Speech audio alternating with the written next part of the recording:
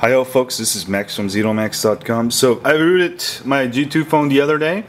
So once you've rooted your phone, what the hell you're gonna do?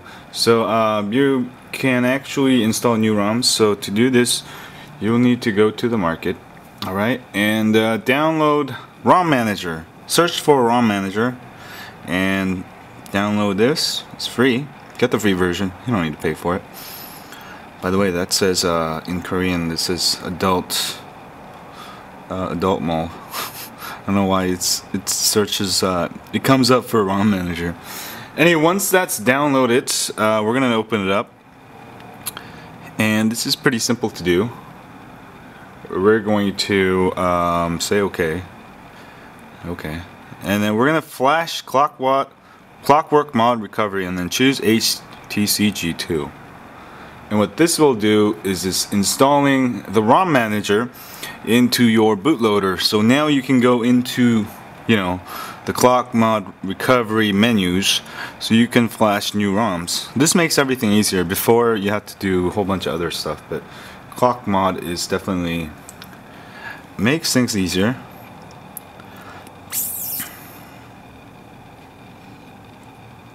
And then let me show you what ROM Manager actually looks like.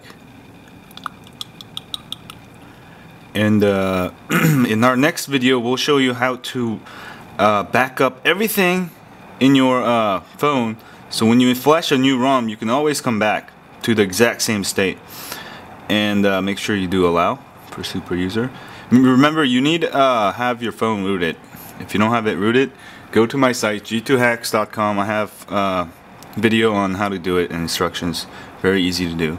Now let's try rebooting into recovery, and it'll reboot and reboot into recovery. And you can also get into this menu by powering off your G2 phone and holding down the volume down button and then hitting the power button and holding it until you come to the bootloader or the recovery. People call it a bunch of things. So the recovery menu. So we'll get into the recovery menu, and let me show you around what it looks like. So you should be able to see.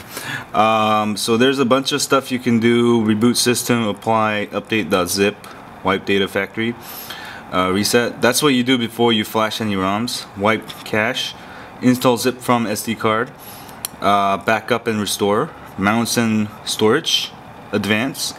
Anyway, that I just showed you how to install Clockwork mod recovery from the market. Very easy to do, right?